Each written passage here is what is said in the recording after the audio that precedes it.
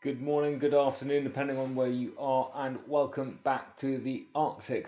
We are broadcasting live as part of AXA XL Arctic Live, and this is an Arctic Q&A session with myself, Jamie, and Ellie, who's currently behind the camera. So we'll try and get through as many of your questions as possible in the next 45 minutes.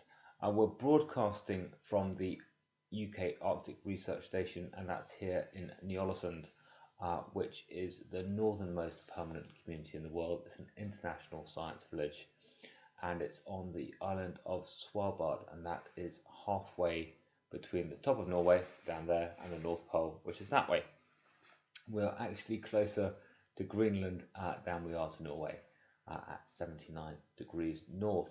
Now, what we'll do is we'll have a quick peek outside, show you around, and tell you about some of the surrounding environment, landscape, and also where we are here in Ny-Ålesund and the UK Arctic Research Station. And then we'll come back in, and Ellie and myself will go through as many questions as we can that you're sending through. So great to have those either sent through via the live chat, and we'll also go through those questions that have been submitted via the Encounter EDU website in advance. If we're ready, we are ready. Fantastic. We'll go and have a look outside. Try not to trip over anything.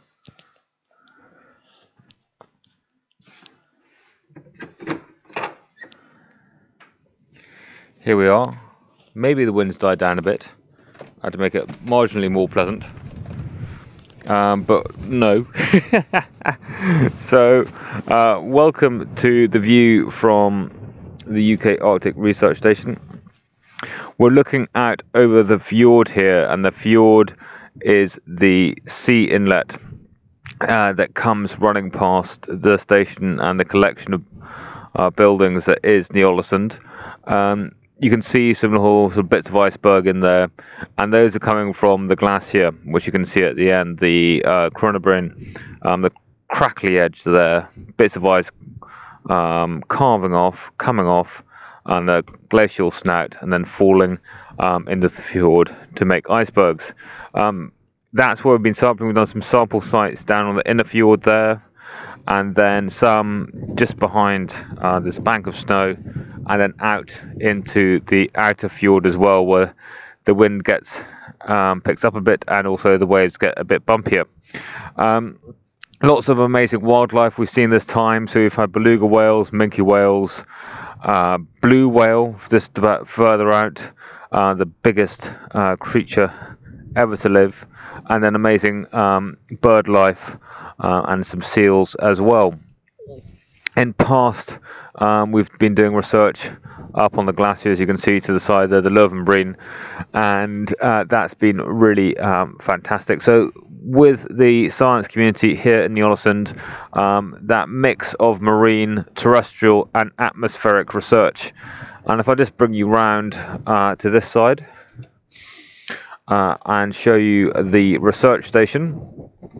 So this is where we're based. So we're not based in tents or igloos when we're up here. We're based in a research station, and these are great. And there's a variety of different research facilities, both in the Arctic and in the Antarctic.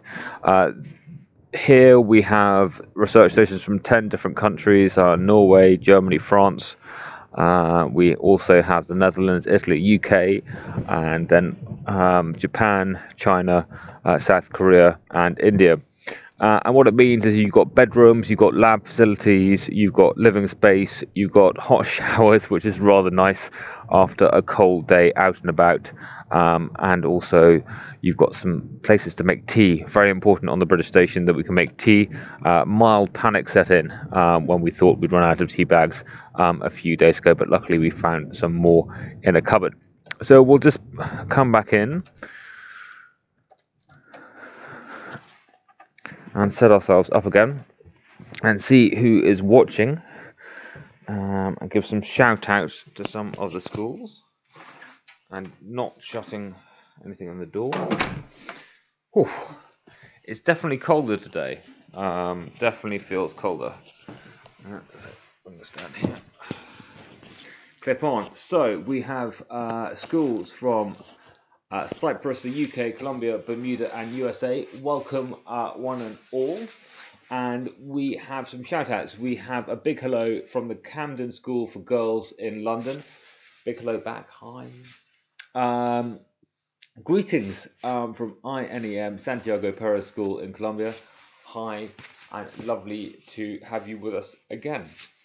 And so I'll just wait for Ellie to come and join us, and so we can get her views and everything else on Hi, this everyone. Arctic Q&A. That's a lot lower than I thought it was going to be. I've had to sit on that all week. Do you want to? Is that okay? You're a lot taller than I realised. Am I? Yeah. You only work with me on having the expedition, so I'll lean back like this. Okay, so let's get started. It's a very relaxed Arctic live today. We'll get started off, and brilliant. We've got schools from all over the world, which is really, really exciting. Thank you so much for joining us. And I'm going to ask Jamie some questions in this session, because you spend a lot of time asking other people questions, but now it's your turn in the spotlight. Oh dear. I'm going to grill you. So the very first question from INEM is, what makes research in the Arctic a difficult endeavour? What makes research in the Arctic difficult? Great question. The cold. I think first off is the cold and the impact that has both on you and bits of you freezing, and also on the equipment freezing. So days where you can't feel your hand when you're getting frost nip or frostbite, your skin's freezing, you feel terrible. You've got both the ache of a -40 and the sting of sort of hard snow being blown into your face, which is, I mean, it feels like you're being sandblasted in the face or stabbed with a fork repeatedly. You can't feel your hands. You're sort of ending up with chronic nerve damage in your fingers. So all that makes life quite difficult. And then there's the equipment side. Stuff breaks as it gets colder. Most of the stuff you use isn't designed for use in the Arctic, so things break. We've shredded 2 plankton nets on this trip. We've had sampling Niskin bottles, so sampling bottles freeze solid on the back of the boat, and had to melt those open either by using a kettle or dunking them back in the ocean. So it's definitely the cold. The cold makes stuff tough. Makes everything slower, harder, more likely to go wrong. Yes. You mentioned the pain of it as well. I think people maybe don't realize. You think when you get cold you go numb. Yeah. But it's not that, is it? It's you go numb to start off with, but then there's a whole other level of very, very sharp pain. I mean, I think so. I mean, I think that when you are holding stuff up or working with your fingers, I don't know where the pain comes from. Maybe a doctor can tell me at some point. It does feel like the blood drains from your hand and the cold at the same time.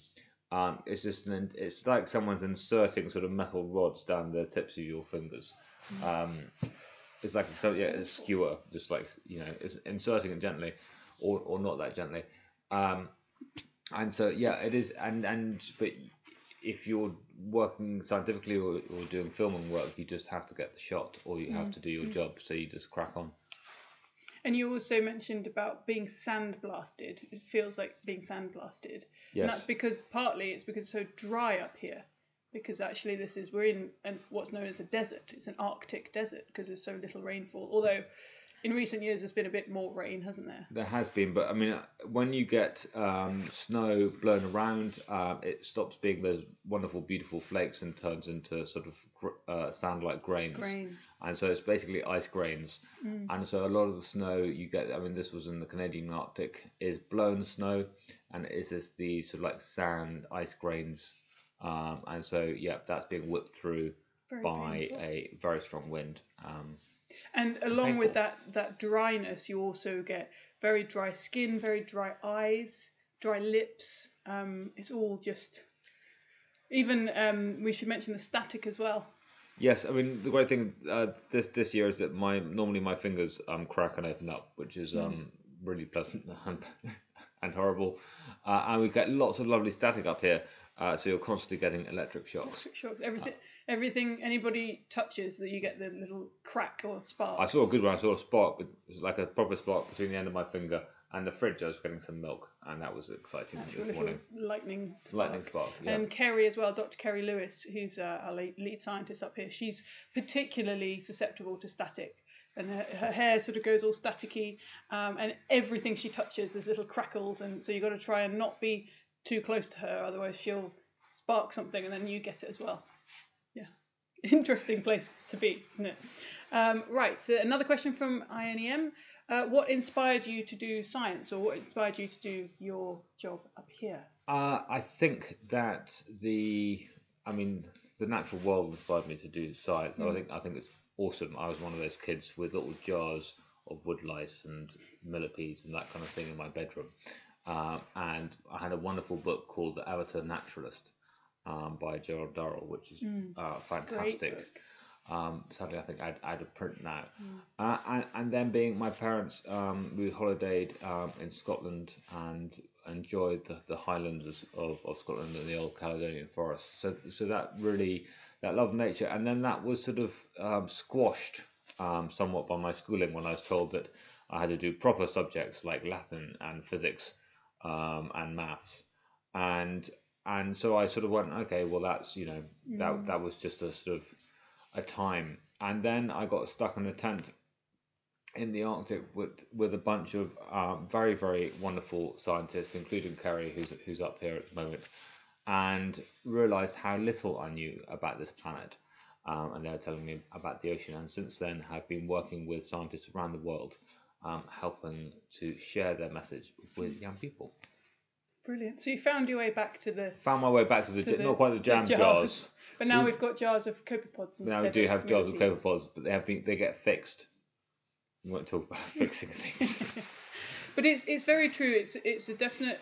it's a real shame that all children tend to be naturally inquisitive. This is something that David Attenborough says, that every child will look under a stone for worms when they're little, and you all go out and explore in your garden, and you don't have to go to far-flung places. It's, on holiday with your parents. Yeah. It could just be local area in your back garden. Children are naturally curious, they're naturally inquisitive, and that ultimately is the basis of science. It's trying to find out how things work and what things do and why, and watching and observing and writing down your observations. So it's a shame that certainly, in the past, traditional school systems sort of divide subjects up and tell you which subjects are the right subjects or the wrong subjects. And I'm hoping that it's changing now. It does seem to be getting a lot better now, where schools are teaching interdisciplinary subjects. So the Arctic is what are we teaching? Geography and biology and chemistry and a little bit of physics. There's everything involved here. And of course you could say international relations and politics as well. So it's important to try and keep that curiosity alive as long as possible. Well, definitely, I think that for some reason or other, that subjects like biology and geography, which help us to understand our world, were seen as lesser subjects because they had the reputation for colouring stuff in and drawing diagrams, which I think is a real shame. Yeah, it is. Yeah. Well, they are wonderful, robust, and academic subjects, and fantastically interesting and full of adventure and weirdness. And weirdness is key. And it's worth also knowing as well, hearing your story, that you can come back into science. So if you do love history and art and drama and languages and English, you could go and study those at university, and you could go and get a degree in something completely different. It doesn't mean you can't then be a scientist as well or later on in life. So you can still find a role in communicating science. You can still be involved in scientific research, and of course, as we both are doing, sharing those stories of science with people around the world like you. Next question. This is a good one from Camden School for Girls. Hi again, thanks for coming back and joining us again. And they are wondering how many different projects are happening at one time at our base. So maybe at our base and then in Ny-Ålesund as a whole. So at the UK Arctic Research Station, there's not only normally sort of one or two project at any one time, and those are spaced throughout the year. that's really just due to capacity here. It's not one of the biggest stations in Ny-Ålesund. So, but typically what you get is earlier in the year, you might get people who are looking at glaciers and want them to be really frozen. A project I was involved in for a couple of years, we were looking inside a glacier, and it's always good if it doesn't melt and fall apart when you're inside it. Then this is a great time of year for marine research. So it's not a great time for being out and about, because it's in between the cold and then the easier sort of warming summer. And then during the summer, you might get people going up to the glaciers and doing some microbiology, and you might have people looking at some of the life around here, particularly the bird life in the summer. So there's a whole range of different types of research that happen over the year. Other stations might have visiting projects. They might also have long-term monitoring projects, and that might be long-term monitoring of a glacier, might be long-term monitoring of the atmosphere, or of the marine environment. So those projects are here for longer periods, and also mean that some stations have permanent staff or have people always coming up. And what's the purpose of a long-term? Why would you choose to do a long-term monitoring project as opposed to just coming once? I think all scientists would love to do a long, especially when you're looking at changes in the natural environment. Love to sort of get that sequence over a series of years, because then you can look at a trend. You might come and look at something one year, and it might be good. Oh wow, we come up to Ny-Ålesund on the 8th of May. And we look out, and there are 28 icebergs here, and it is -20. And we come out the next year, and there are no icebergs, and it's +2. And you might say, oh, well, the Arctic is warmed by, how many And you don't degrees. know which one's the norm. No, and so looking at something over a series of years understands that, so you have that natural variability, but you can see where the trend is. Is it general trend to smooth out that natural variability? More years are good. Yeah.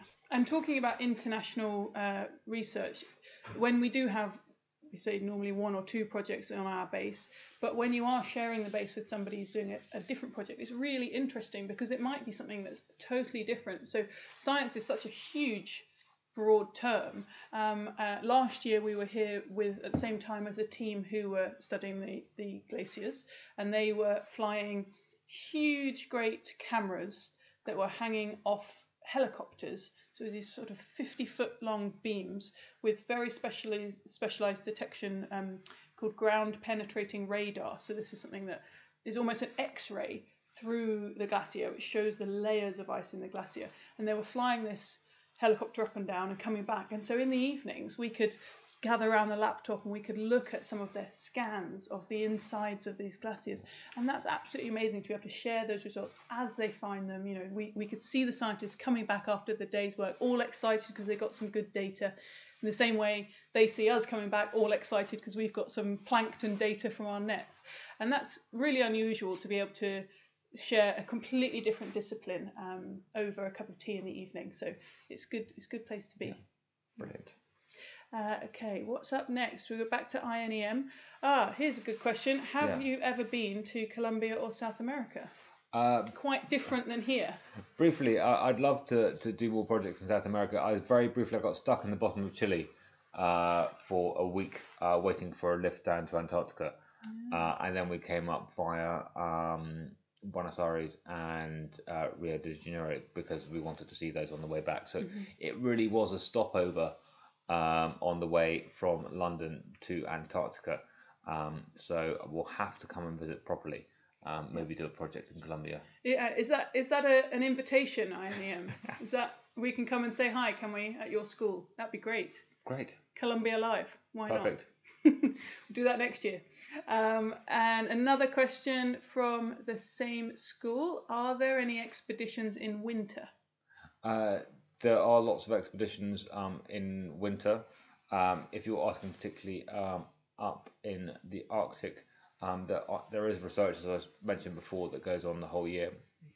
There is a very cool project starting called Mosaic, which is a polar ship, the Polar Stern, which is being frozen into the sea ice, and scientists visiting and working from that throughout the year, so through the long polar winter as well. But normally it's a smaller team, places like Ny-Ålesund or other polar bases during the winter, but very much expeditions happen during the winter as well. Of course, you're not going to be doing the same type of science. You're not necessarily going to be able to travel in the same way during the winter as you can in the summer or even in the spring. And having to cope with 24 hours of darkness instead of 24 hours of sunlight, so quite different. Very different. And let's just explain about this mosaic. This ship is going to sail into the ice, and then the ice will freeze around it and lock it in place. Yep. And it's going to get stuck there.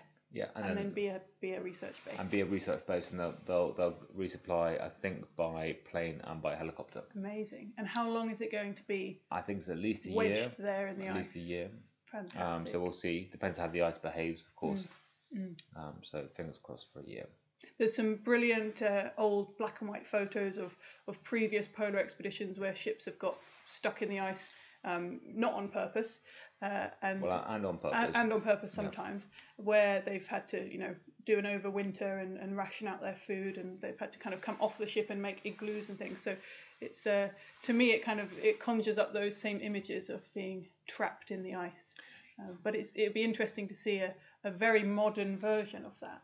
Yeah, I think that's very true. I mean, the most famous expedition to have a boat designed to get stuck in the ice and prove the idea of polar drift, as well as try and reach the North Pole for the first time, was the Fram expedition in the 1890s, led by Fridtjof Nansen.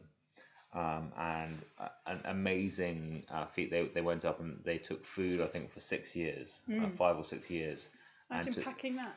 And to leave home, not knowing when you're going to return, but also thinking that the expedition, we come up here for 2 weeks, but think about you're away for 3 or so years. Potentially 3 or 4 years, yeah.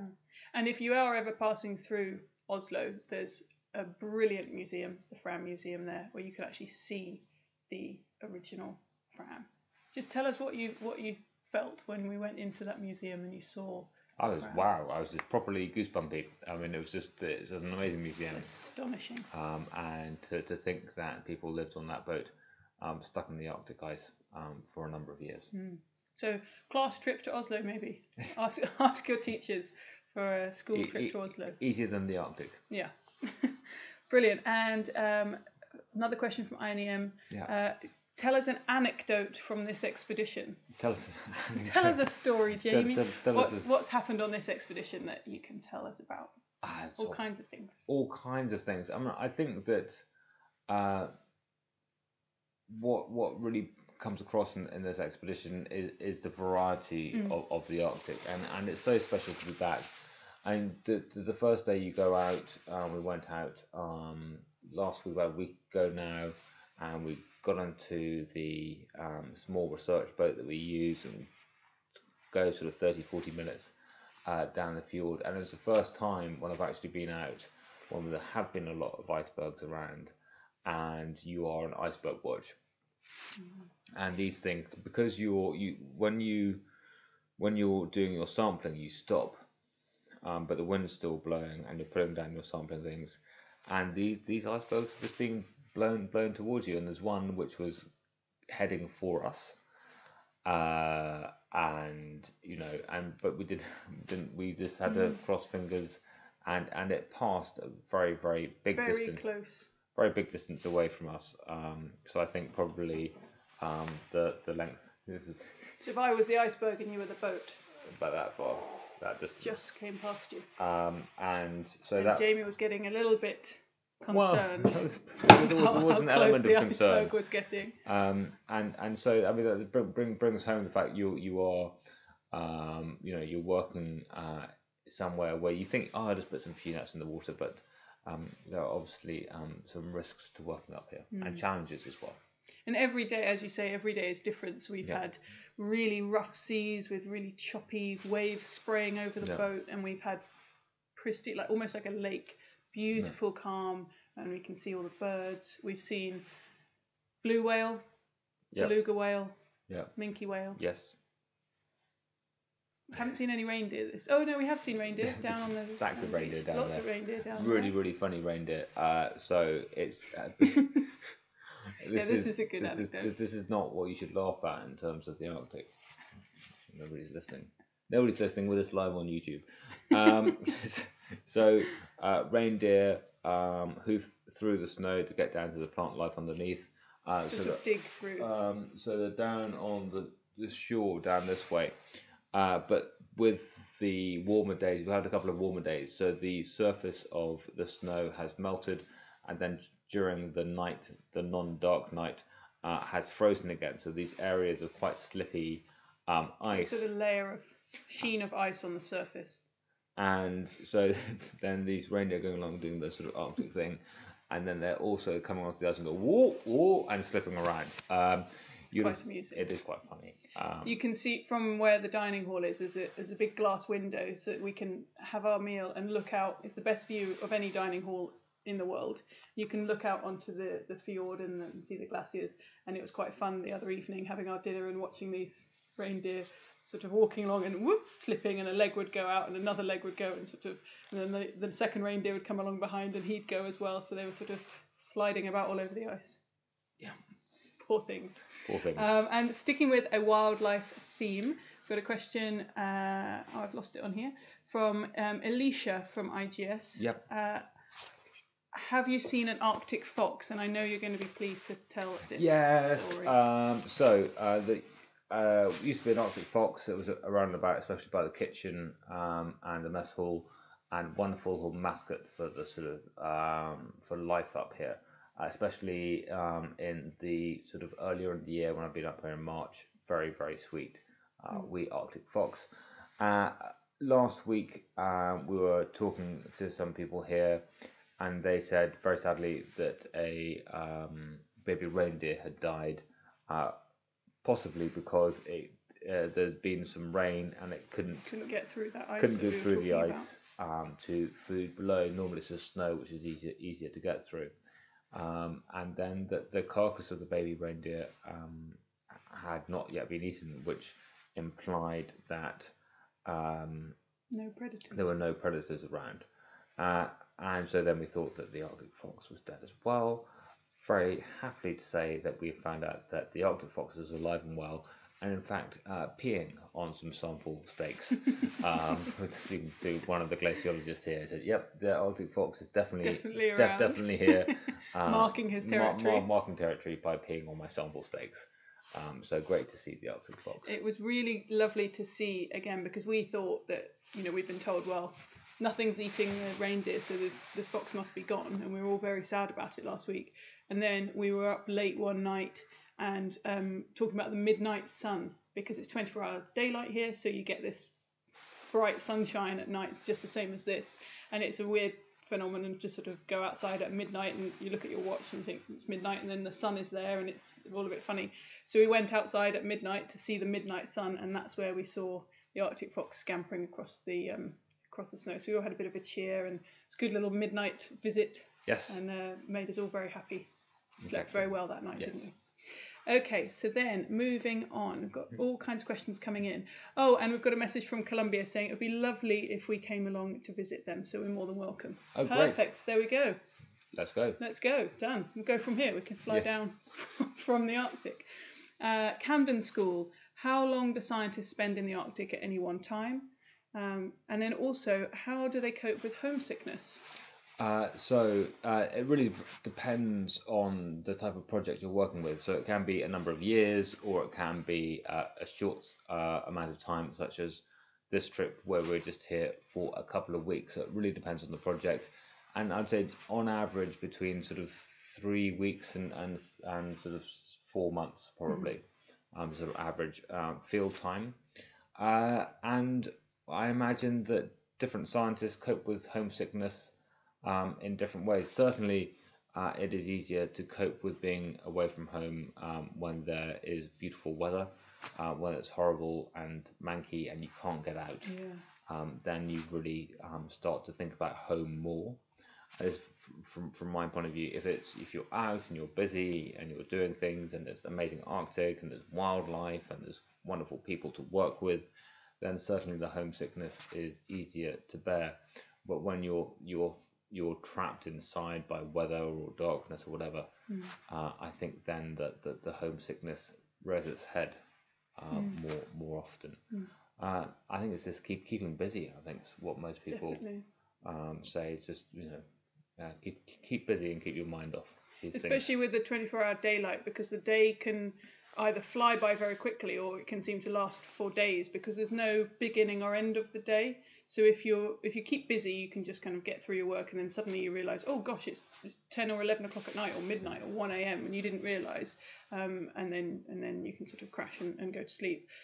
Whereas if you're indoors all day, like you said, it sort of drags on, but there's no end of the day either. So that's when you really feel time sort of slowing down. It's a bit of a weird phenomenon, isn't it? Bit of a weird one. Yeah.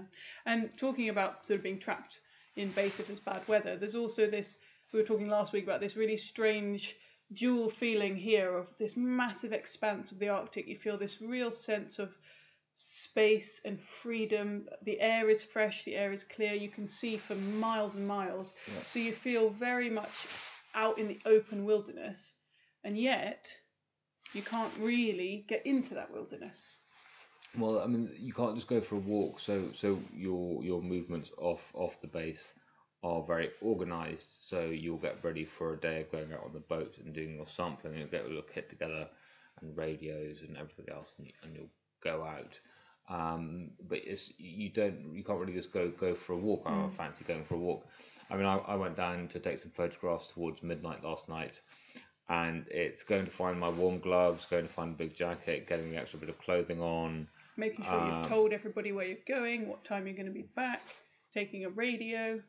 Yeah, so doing all those things as well, and then putting your time for signing out. So I'll be back by whatever time and signing out a book and doing the radio, going down. You have to be back by that time, otherwise everybody gets worried, and then they start setting into motion all of these emergency responses. Because if you're not back when you say you will, then they start going out to find you. So you can't just sort of decide I'm going to go off for a wander or have a bit of a moment on my own, go and spend an afternoon up in the hills or anything like that. Because you've got to have your rifle or you've got to have your polar bear training. Yeah. So although it's really expansive, it can feel a little bit claustrophobic sometimes. Unusual kind of dichotomy there. What have we got coming up next? Oh, Daniel from IGS would like to know if you've been in the water at all. No. Probably sensible. Very, very sensible. So the water here, seawater freezes at about minus 1.5, 1.8 degrees Celsius. So below the freezing point of pure water, and so jolly cold here. The air temperature is even colder, so it's about minus 10 at the moment. And so we don't actually need to be in the water, and I'm not going to go for a recreational swim at these temperatures. It's a long time since I've swum around bits of ice, and so I'm not going to repeat that. That was definitely a head freeze moment when your brain just goes to mush, as far as I'm concerned. And the pins or needles in your feet. When I came out, I remember pins or needles on feet. That was pretty good. Yeah. But no, there's no scientific reason, no recreational reason. As far as I'm concerned, no reason whatsoever to be in the water. I'm going to keep it that way. There you go. That's told Daniel. Yeah. John T would like to know if global warming has had an effect on where we are. John T, great question. It would be interesting to have been coming here for a longer period of time, but certainly what people have seen here, three main impacts of global warming, one a more recent one. The first is the reduction in sea ice. So if you saw the fjord out there earlier in this broadcast, that dark water, that would have had sea ice over it, and certainly sort of a bit earlier in the season you could have driven a tractor across that. And the last time I think there was sea ice across the whole fjord was in 2005. The second impact is the retreating glaciers. So these glaciers are moving back. There's an island just over here which they thought was a headland because it was joined to the mainland by a glacier, but that's now receded all the way back, and they've worked out it's an island. And then the third point is the amount of rain. So it's raining more. I've had rain in March, early March, up in the Arctic, with rain. You normally have sort of plus temperatures, so it's +1 or +2 and raining in March, which is very surprising. And seeing more rain throughout the year, and also especially earlier in the season.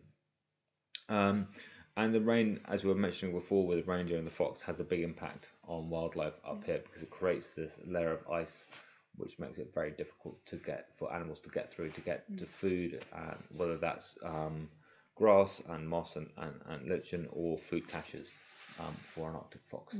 It's completely changing the food webs and the biology, the kind of lifestyle of lots of animals here, because what if you're below freezing, whether it's -10, -20, -30, cold is cold and it's dry, and the animals are very well adapted here, so they can survive in that. We find it harder, but the animals that have been here for all these years are all right. You can just tug up. You can just put on warm clothing, and with dry cold, it's easier to work with. But now that the temperatures are fluctuating around that zero, and they're sort of bobbing up and down above and below zero, that sort of changes all of the habitat really for a lot of animals, as you said, with this ice layer changing animals' ability to get food and forage. So it'll be interesting to see over the next years how that shifts, feeding patterns and habitats and routes, migration routes, things like that, of the animals up here. And talking of shifting wildlife and biology, we've got a question from, I think it's Adara from Camden School. Do we both believe in evolution?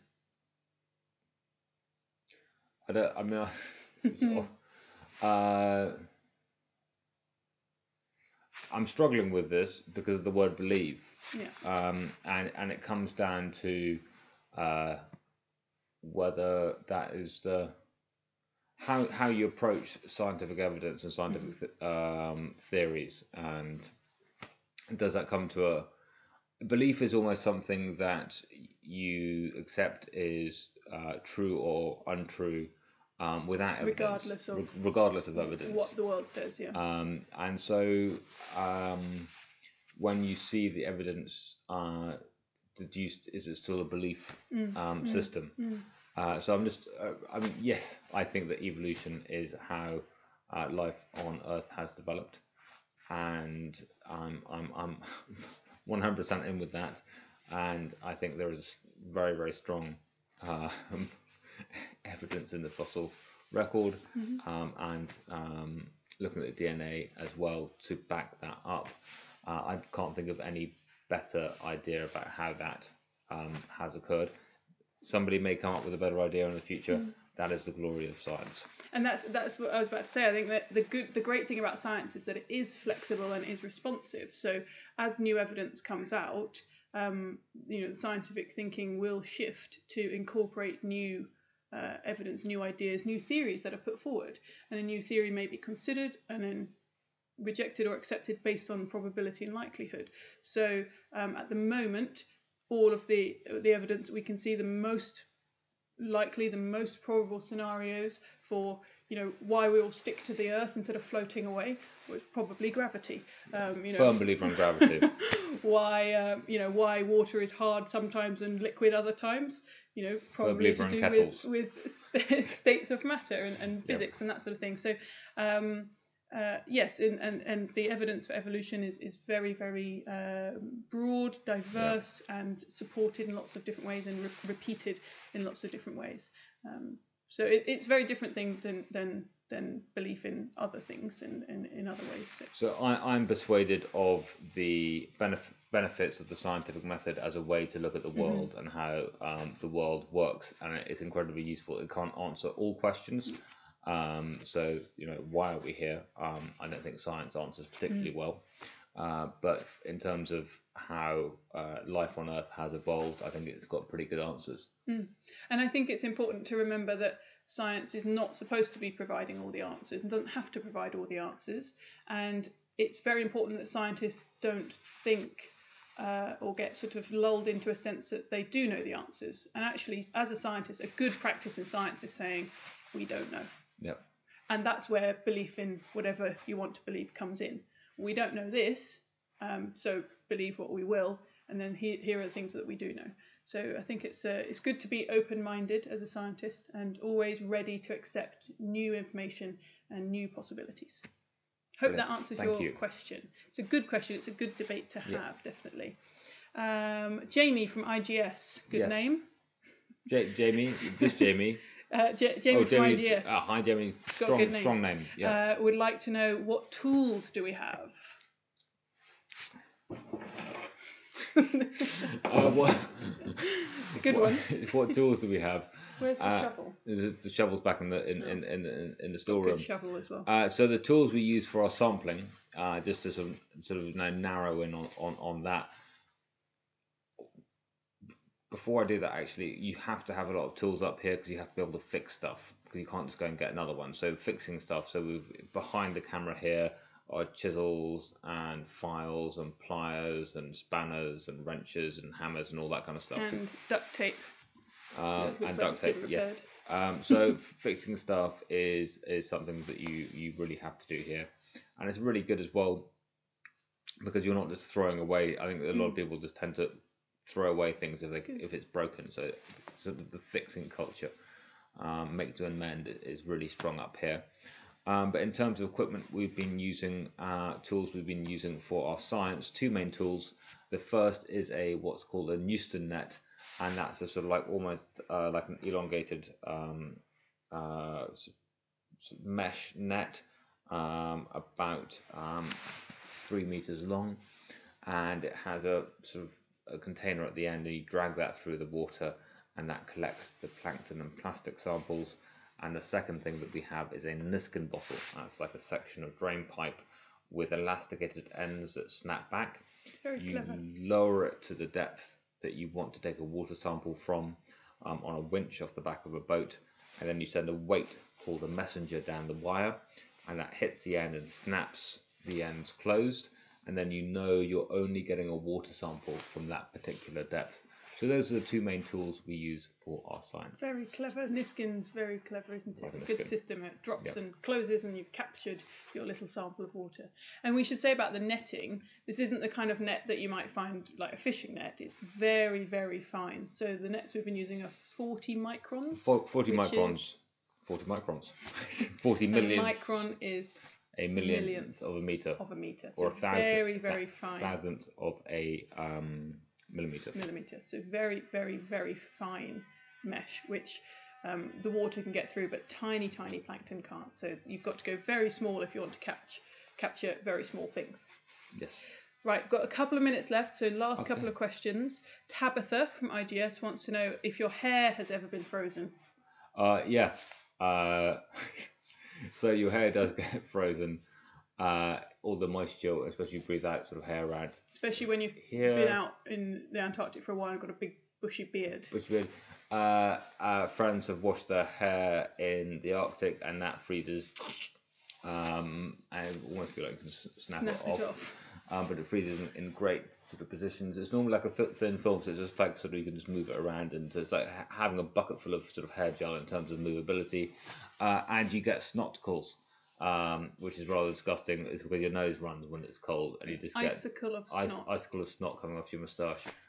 Classy, but very painful to get off. But there we go. There's some horrible little polar facts for you. No problem. Lovely image of snoticles. Anyway, there we go. So a new word for you.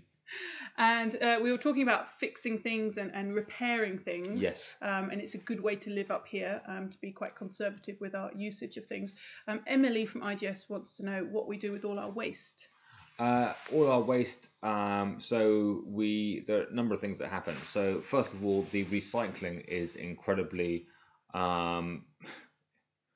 detailed here. So there's 17 different types of recycling, and that's all in the dump. Up at the service building. Quite often you will, and there's also for timber and metal scrap. So we've got to have a scrap yard for timber and metal scrap and building waste. And so then you can go up there, and we'll use, if we need a weight for something, then we'll go and use something from up there. Reuse as much as you can. Very much a reuse policy. And then for the waste here, it's sorted, and then it's taken out by ship, and then treated incredibly carefully, and as much as possible is recycled. I don't know the complete endpoint of the waste management system, but I know it is something that we pay a lot of detail and place a lot of importance on to minimise our environmental impact while we're up here. It's a good way to live up here, actually. It's quite meaningful, thought through, and if we all lived in the same way in terms of our reuse and fixing and mending, if you get a hole in your socks, you mend them, you don't buy a new pair. In terms of our waste management, and in terms of not leaving the tap running, rationing your sort of water and energy use. What do you think if we all live like that? Is it too much, or is it impossible? No, I don't think it's impossible at all. I think it's just it's habit forming, and you come back from this type of trip and you don't leave the tap running. You just to wash a mug, you just have a wet sponge and you just wash your mug without a running tap, and then you rinse it perhaps to get that off. I think we already do that. I think things like a dishwasher is in fact often more energy and resource efficient than washing things by hand.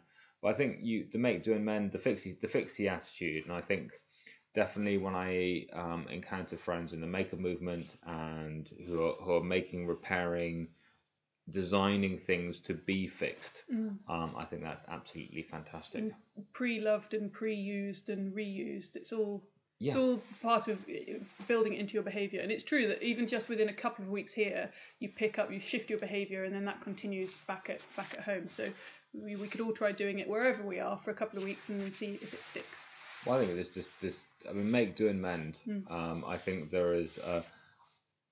My gut feeling is that stuff, universally, is weirdly cheap. I don't think we value stuff enough. Place more value for stuff. On that note, I'm going to head back behind the camera to finish us off, and you're going to say goodbye to everybody. Thank you so much for joining us. I'm going to head round because we're unfortunately out of time. Well, thank you very, very much for being part of this Arctic Q&A as part of AXA XL Arctic Live. In just over an hour's time, I will be smashing up an iceberg with an ice axe to investigate sea level rise. And then after that, so in just over 3 hours' time, we have an expert interview with Ellie, who will be talking about her work as an adventurous science communicator. Until then, it's been wonderful speaking to you. Thank you so much for sending in all your questions.